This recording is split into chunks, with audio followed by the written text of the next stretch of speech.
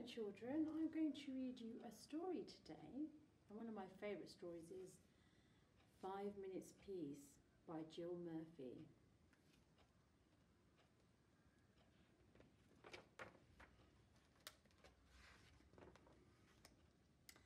The children were having breakfast.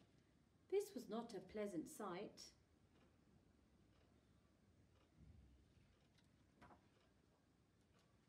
Mrs. Large took a tray from the cupboard.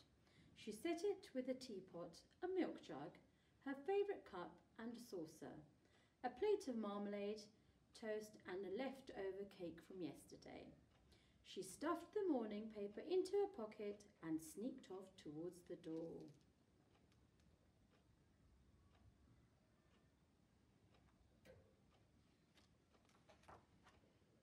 "Where are you going with that tray, Mum?" asked Laura. "To the bathroom," said Mrs. Large. "Why?" asked the other two children. "Because I want 5 minutes peace from you lot," said Mrs. Large. "That's why."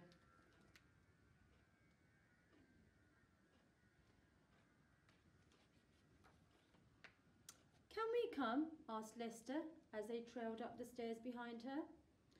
"No," said Mrs. Large, "you can't." "What shall we do then?" asked Laura.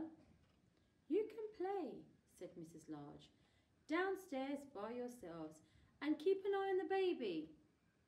"I'm not a baby," muttered the little one.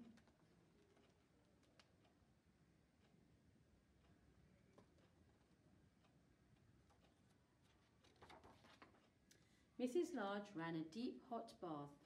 She emptied half a bottle of bath foam into the water, planked on her bath hat and got in.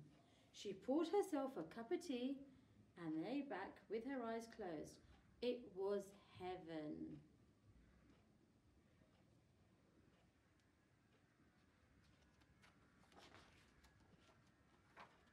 "Can I play you my tune?" asked Lester.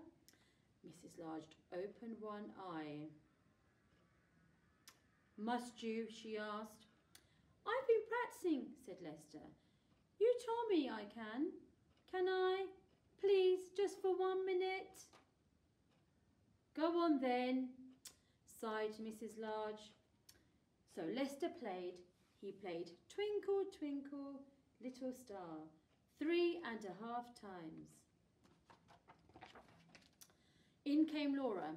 "Can I read you a page from my reading book?" she asked. "No, Laura," said Mrs. Large. "Go on, all of you, off downstairs." "You let Lester play his tune," said Laura. "I heard you like him better than me. It's not fair."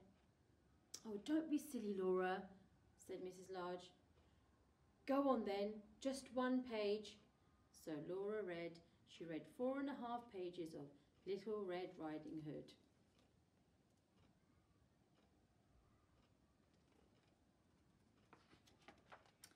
In came the little one with a trunk full of toys.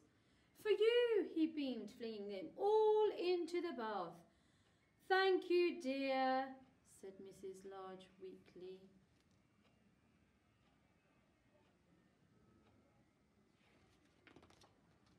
"Can I see the cartoons in the paper?" asked Laura.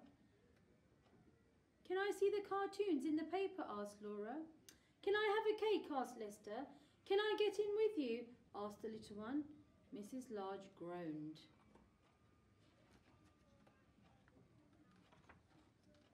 In the end, they all got in.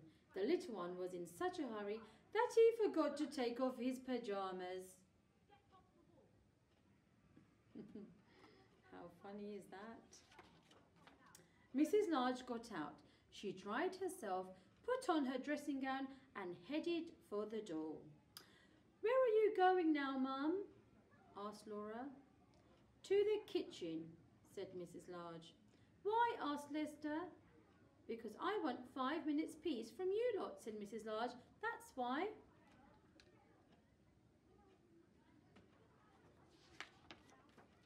And off she went downstairs, where she had 3 minutes and 45 seconds of peace before they all came to join her.